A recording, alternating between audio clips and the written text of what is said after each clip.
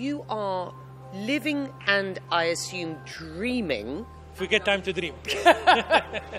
Abu Dhabi's vision for an AI-powered and autonomous future. Yes.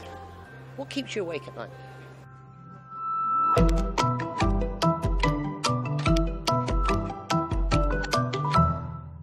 Abu Dhabi has moved from being a buyer of technology to a builder of sovereign capabilities. The creation of ATRC, TII, the AI University here, MBZ UAI, G42, Edge, now recognised globally as one of the most coordinated tech ecosystems. And this is a play that has developed over the past sort of decade or so. So what does it look like on the ground in 2025? The city and the country is really going through a very interesting phase. And that phase started not yesterday, but started a while ago. Where we stand today is there is a foundational layer of, yes, the universities, but really this applied research ecosystem and universities that are very focused.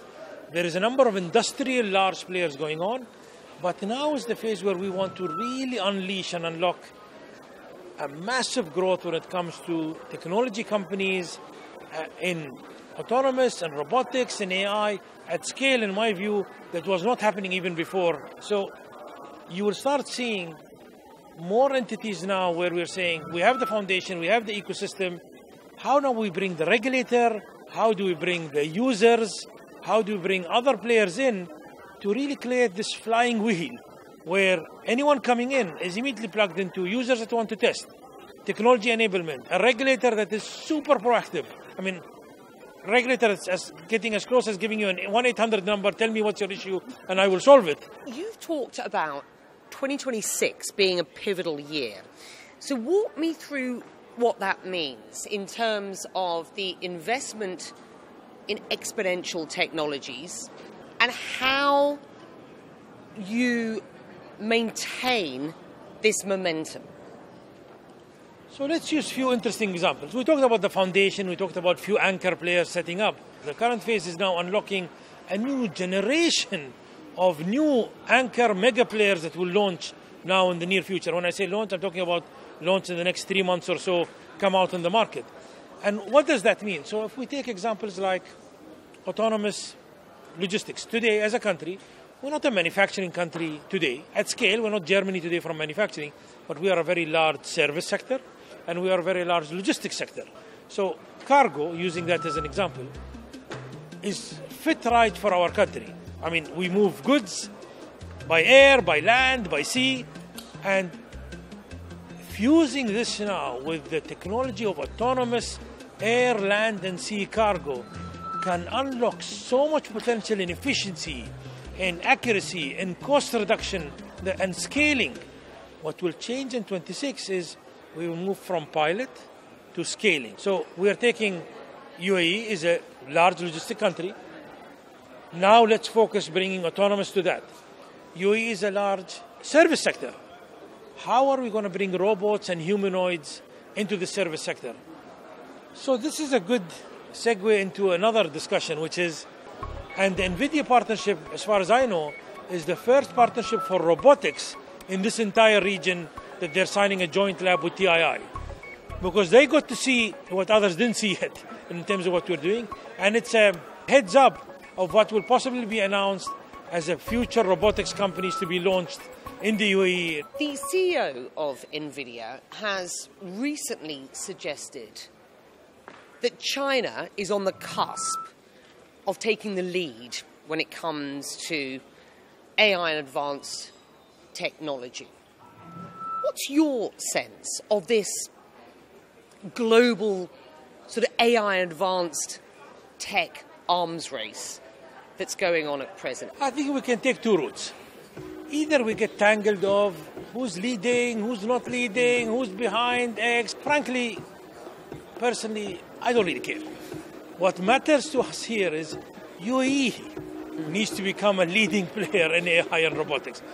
We have few key principles. We want to be a major deployer of AI and robotics. We want to be a major exporter of AI and robotics. We have key principles of we want to have an open platform that accepts technology to come in, and our energy and time, we can either spend that energy trying to figure out other races, or we spend our energy in doing this. You talk about, frankly, not being bothered about what's going on in that wider race, and I get it. I get that. But what we don't want to be dragged and spend our energy in that. Understood. But what is important is about ensuring that you've identified an edge here in Abu Dhabi and that you can execute on that edge. I'll say something, it might sound like a cliche, but I 100% believe in it. I think our true advantage, the ultimate advantage we have is the ability of this country to say, this is the North Star, let's all march to that North Star. So the ability to execute of having the regulator, having the technology players, having the research centers, having the investment arms, having everyone sing the same song and say, don't focus on anything else. This is the winning formula today. When I think about what's going on here and the work that I do regularly with entities here, we're talking about AI and advanced tech, we're talking about robotics and autonomous vehicles, we're talking about quantum. How concerned are you that there is or could be an oversaturation of technology at this point? There is a serious bubble. Anyone that tells you not is kidding himself. But what will matter is what you are building going to have a very true proposition? Are you going to be able to demonstrate value, or you're just selling a dream? And whoever is able to show value soon, sooner than others, show impact soon, will be the remaining players in this next phase. Many will vanish, many will collapse. This bubble is going to settle. I think that saturation is fine because it's going to separate the real players from the storytellers. Last question to you. As a resident here, I see and live the ambition for innovation here. And I'm often asked by people outside of Abu Dhabi and the UAE how the leadership here is balancing innovation with public safety, regulation and governance. I think it's a fundamental question, and I think it boils down to a few things. We can either be too scared, and like some countries, no need to name that, the regulators, whatever, don't want to move until 10 other countries have done it because they won't get fired for doing so. Or you say, look, let's launch it in sectors that are not catastrophic if it got delayed or there is a malfunction or whatever it may be. And we build confidence through that. We build safety through that. We build security through that. And I think, but it's having a mindset that says, we need to find a way to do it. What should we do? Thank you.